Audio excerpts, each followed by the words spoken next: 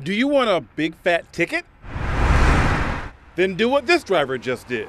Okay, I do have the site for passing the school bus with the lights on.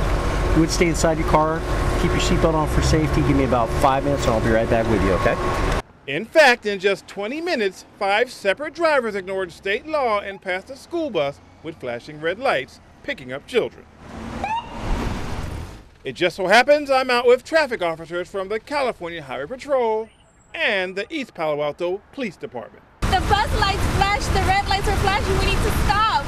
At 200 feet from a school bus stop, the driver turns on the amber lights. And once the bus stops, the red lights come on.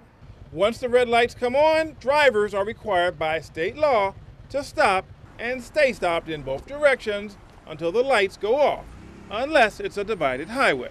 If you don't stop, you get to have a chat with a police officer, like the driver of this Prius. 1961? Mm-hmm. Okay. She failed to produce a driver's license when asked, but it gets worse. It turns out she's been cited twice before, so... Okay, it's being towed. Okay? It's going to be impounded for 30 days. Or the driver of this white Jeep. Are you aware that you're supposed to stop for when the school bus has the lights out? Yeah. How come you didn't stop? I didn't see, sorry. You didn't see it? Okay. Yeah.